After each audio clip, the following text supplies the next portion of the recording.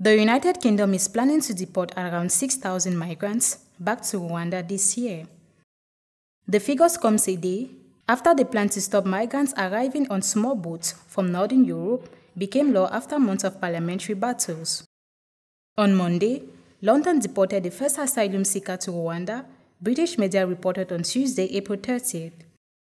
The announcement of this first deportation to Rwanda also comes a week after the adoption of a highly controversial law allowing migrants who have entered the United Kingdom illegally to be deported to Rwanda.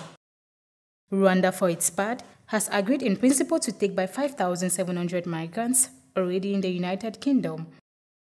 Rwanda says it is ready to receive the deported migrants in special centers.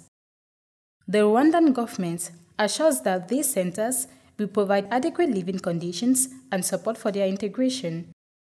According to official statistics, more than 57,000 people have arrived in small boats after attempting to cross the channel in the last 18 months.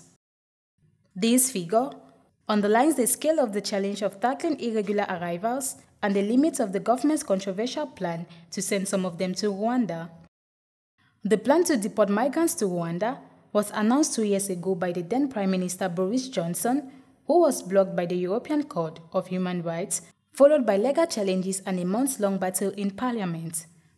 After the bill was passed last week, the United Nations called on London to reconsider its plan. But the British government said on Tuesday it hoped to deport an already identified group of 5,700 asylum seekers to Rwanda by the end of the year.